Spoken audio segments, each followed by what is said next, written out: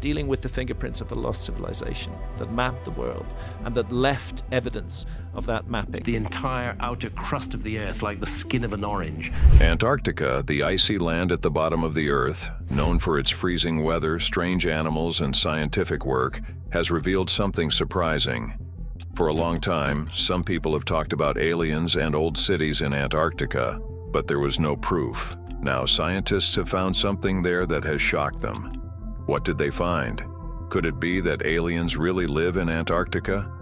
Let's find out together as we explore this unexpected discovery. Graham Hancock's horrifying theories about Antarctica. The theories that renowned British author Graham Hancock has developed concerning ancient civilizations are quite intriguing, even though they significantly differ from mainstream scientific views. According to him, a part of this very advanced civilization was located in the area that is now the icy expanse of Antarctica. This is a rather bold and striking speculation, considering that the current condition in Antarctica can simply be described as freezing, such that even plants don't grow there. Hancock links his theory to the hypothesis of Earth crust displacement. He gave the example that the entire outer crust of the Earth is like the skin of an orange and might shift, leaving most of the Earth in place. Now, what this theory suggests is that, contrary to popular modern beliefs, Antarctica was not always located at the cold, snow-white South Pole, but might actually have been in a more temperate and warmer region, allowing a civilization to thrive there in the past. However, it is important to note here that this idea of Earth crust displacement that Hancock holds onto is not supported by the current scientific understanding of plate tectonics, which doesn't allow for such rapid and dramatic shifts of the Earth's crust. According to him, some myths and legends that people disregard because of their obvious false nature are not myths per se. He interprets them as allegorical references to this lost civilization, and he particularly focuses on stories of great floods or cataclysms. He proposes that such a cataclysm, maybe a flood or a comet impact, was what led to the downfall of this advanced civilization. According to his theory, those who survived the catastrophe might have traveled around the world, spreading their advanced knowledge and significantly influencing the development of later civilizations like the Egyptians and Sumerians. While Hancock's theory is under heated debate, one of the more fascinating aspects of it is how he points out the similarities in architectural structures and astronomical alignments at various ancient sites. He believes that these are potential evidence of a shared origin of knowledge, suggesting that this knowledge could have been passed down from an earlier civilization. Hancock is of the opinion that this civilization's legacy includes not just advanced architectural techniques and astronomical observations, but potentially other lost technologies and wisdom. It is true that his ideas certainly capture people's imaginations, and they are highly thought-provoking. It's very important to remember that the scientific community views them with quite some skepticism. The reason for this is not far-fetched. During the Eocene epoch, Antarctica was a completely different world from what we know it to be today. Although contrary to Hancock's theory, the location was not different. It was actually positioned over the South Pole, the same way it is now. The main difference between the Antarctica of then and now is in the weather conditions. Thus, the climate at that time differed distinctly from how it is now. It was way warmer, allowing for an entirely different kind of environment. This was a time when the continents were undergoing a peculiar movement. They were still shifting around after the supercontinent, Pangaea, broke up. So Antarctica, which was part of what was called Gondwana after falling apart, was slowly moving to where it currently sits, and it became isolated at the extreme end of the world. It may be your first time hearing that there was once a supercontinent, and all the current continents were part of it until they shifted. But this shifting around of continents played a very significant role in changing the currents of the ocean, and it also affected the climate. Antarctica back then was very fascinating, and one of the most striking things about it was that it didn't have the massive sheet of ice that it has today. And it's easy to see why. The absence of this ice sheet was mainly because of the very much warmer global temperatures at that time. It had a big effect on the planet's climate because the reflective ice that sends solar radiation back into space wasn't there, contributing greatly to the overall warmth. During the Eocene period, the tectonic movements were also quite significant. The breakup of Gondwana was a major event that reshaped the layout of the Earth's land and water. A key moment was when the Drake Passage, the stretch of water between Antarctica and South America, was opened. The opening of the passage was a game changer because it led to the creation of the Antarctic Circumpolar Current, which is a massive ocean current that goes around Antarctica. This current had a huge impact on the climate. It seemed to wrap Antarctica in a climatic bubble, circulating cold water all around it and blocking off the warmer waters from the north from getting through to the south. It is believed that this current played a major role in cooling down Antarctica and leading to the ice-covered, freezing continent we know today. One might be led to ask, if this was the condition of Antarctica, then it was greatly favorable. However, what was life like back then? The records of fossils are really fascinating. They paint a radically different picture of Antarctica. The records show that the cold continent supported a diverse range of plants and even had animals, meaning that there were temperate to subtropical forests with beeches, conifers, and ferns. Can you imagine how it must have been? In place of today's icy desert, was the climate much warmer and more humid. Then there's also the sea level, which was way higher than what we see now. The reason is because there weren't those big hillkike ice molds locking up all the water. How do you know that sea level rose? There are certain corals that can only exist within a certain number of feet of the sea's surface. This meant that the coastline and the shape of the land were quite different, and some places that are land now were actually underwater back then. Well, the sudden change in environmental characteristics has been attributed to the Paleocene. The Paleocene. If indeed the temperatures were warmer and sea levels were higher, it would have made the marine life around Antarctica very rich and equally diverse. It would indeed be very different from what we see now. The Eocene epoch, which started about 56 years ago and ended about 34 million years ago, was a really interesting period in the history of Earth. The era was part of a much bigger period called the Paleogene period, and it's a part of what scientists call the Cenozoic era. This era is often nicknamed the Age of Mammals, and the reason is because it was when mammals started their diversification, especially after the already extinct species of dinosaurs had their big exit at the end of the Cretaceous period. It was during the Eocene that the continents of the world were on the move, drifting towards where they are presently located. As earlier mentioned, this movement was a very big deal because it changed the manner in which ocean currents flowed and affected the climate in a lot of ways. Now, one of the most striking things about the Eocene era was an event called the Paleocene-Eocene thermal maximum. By scientific estimation, this happened about 56 million years ago, and it was a time when the Earth got really warm at great speed. At that time, world temperatures shot up by 5 to 8 degrees Celsius in just a few thousand years.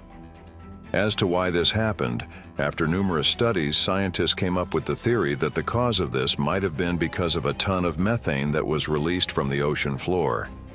This worldwide temperature increase had a huge impact on life on Earth. In the oceans, some species went extinct while the ones on land started to evolve and diversify at an insane speed.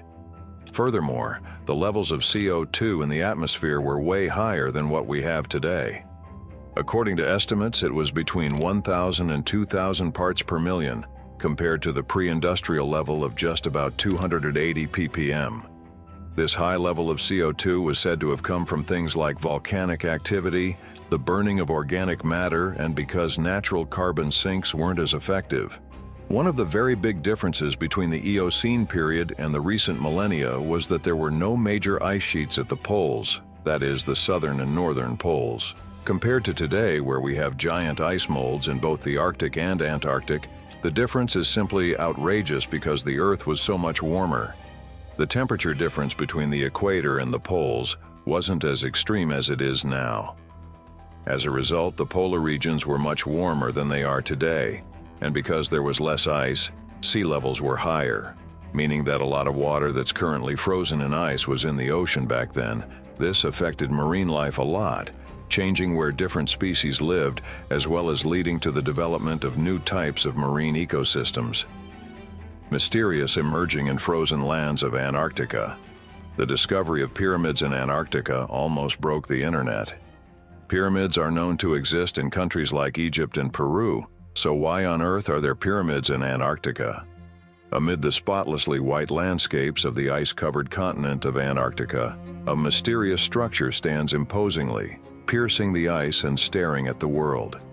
This figure, a supposed pyramid, is visible under the dense layers of frost in the Ellsworth mountain range, and of course it has generated a host of conspiracy theories, capturing the imagination of many people. But as any seasoned traveler knows, not everything is as it seems. You don't even have to be a seasoned traveler to know that ancient pyramids, as grand and majestic as they are always cloaked in mystery. And they are primarily associated with places like Egypt, Sudan, Mexico, Italy, Iraq, and Peru. Pyramids bear testament to past civilizations in these lands with their intricate designs and construction methods. As a result, the discovery of such a structure in Antarctica is just as thrilling as it is disconcerting and confusing. However, it's essential that we differentiate fact from fiction. An aerial view of the intriguing formation was shown by recent Google Earth images that have intensified speculation. At first glance, the supposed pyramid looks like a sharp mountain. Its top shoots out from the frozen tundra. Now this is where the interesting things begin. Speculations have long started circulating, bearing the question of whether it is a creation of an ancient civilization, long lost to time, or more interestingly, whether it is an extraterrestrial craftsmanship. The detectives of Earth's mysteries, known as geologists, have long begun their research in order to ascertain the true nature of this wonder. As countless speculations flew back and forth on social media, with images and theories making their rounds, these experts began weighing in on the matter. According to a Californian University professor, Eric Rignot, an expert in Earth system science, the whole thing may be just a needless fuss about nothing. According to him, the structure is just a mountain that looks much like a pyramid. He further elaborated that pyramid shapes are not entirely impossible. Many peaks partially look like pyramids, but they only have one or two faces like that, contrary to a pyramid, which has four. According to the results of geological consensus, the structure's steep, pyramid-like sides result from hundreds of millions of years of erosion.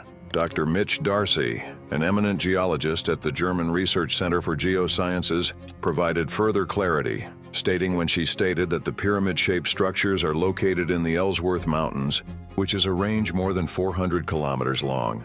So it's no surprise there are rocky peaks cropping out above the ice. To Darcy, the rock formation's semblance to a pyramid is just a mere coincidence. Darcy goes ahead to shed more light on the actual nature of the pyramid by explaining that, in terms of definition, it is a nunatak. A nunatak is simply a peak of rock that sticks out above a glacier or a sheet of ice. This structure has the shape of a pyramid, but that doesn't make it a human construction, meaning that it's a complete natural formation. The nameless mountain is located in an area known as the Heritage Range, an area that is no stranger to historic wonders.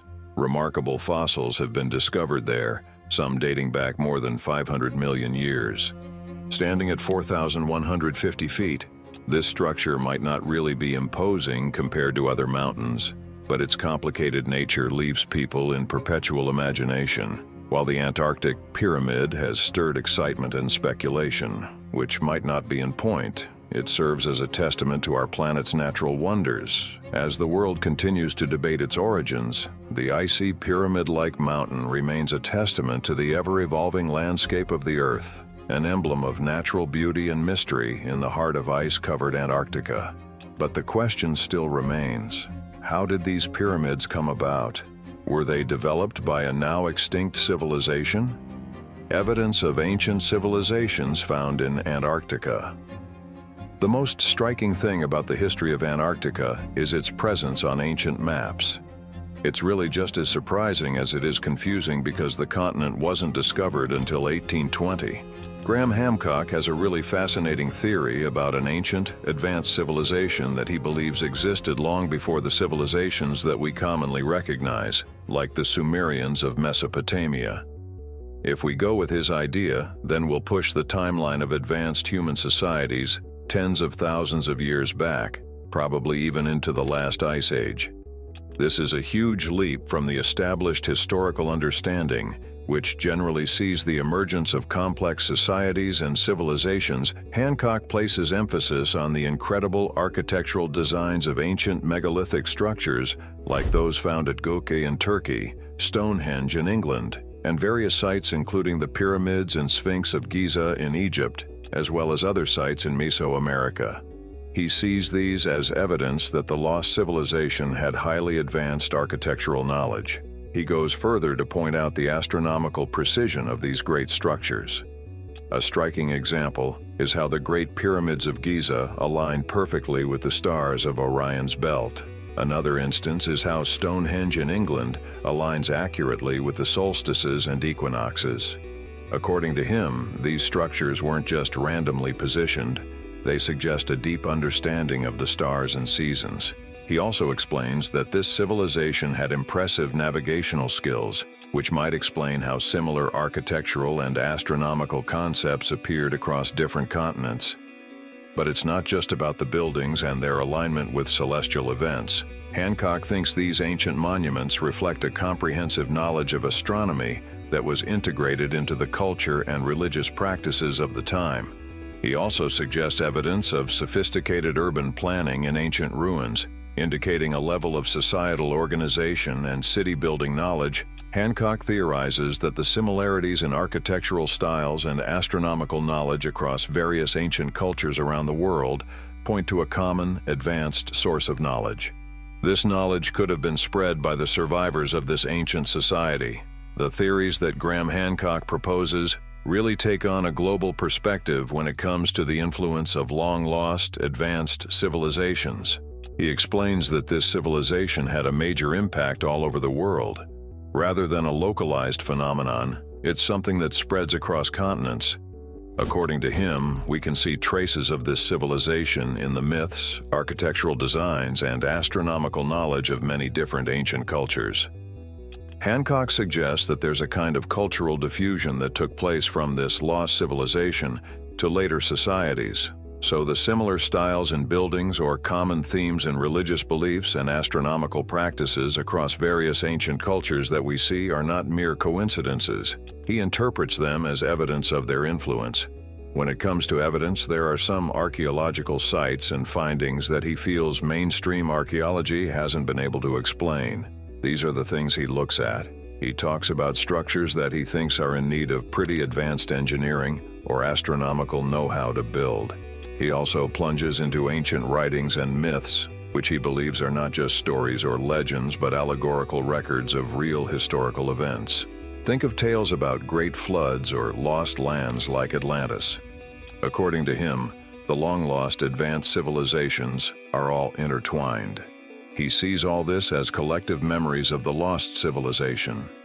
He also notes the fact that there are some cross-cultural similarities, like how myths from different parts of the world seem to share common themes, or how architectural styles and astronomical knowledge seem to resonate with each other, even across cultures that supposedly never interacted. And so the fact that all these historical civilizations resonate with present cultural practices is strong evidence of their existence. But his theories are not limited to Antarctica. In fact, he has theories about virtually anything that has to do with ancient civilization. Connections between Antarctica and the Sahara Desert. It was discovered that the extremely hot and unfriendly Sahara Desert was not always like this. In the endless stretch of the Sahara Desert, a realm often associated with its extremely hot, inhospitable nature, recent scientific discoveries have unearthed ancient ruins, forgotten cities, and intriguing mysteries that make us question our understanding of human history. From the remnants of an enormous lake that once thrived in the Western Sahara, a place known as the Eye of the Sahara, this dry land holds the keys to unraveling the stories of our ancestors and the civilizations that once flourished beneath its hot, shifting sands. Surprisingly, scientific exploration has led to the revelation of the existence of a massive lake that existed approximately 500,000 years ago. This large body of water, stretching over 42,000 square miles, served as the second largest lake in the world at the time. Okay, yeah, that's a surprising fact. To think that the hot Sahara was once home to one of the largest lakes. The river known as the Nile, which is mostly associated with Egypt, once flowed into this ancient lake, now buried beneath the Sahara's dunes.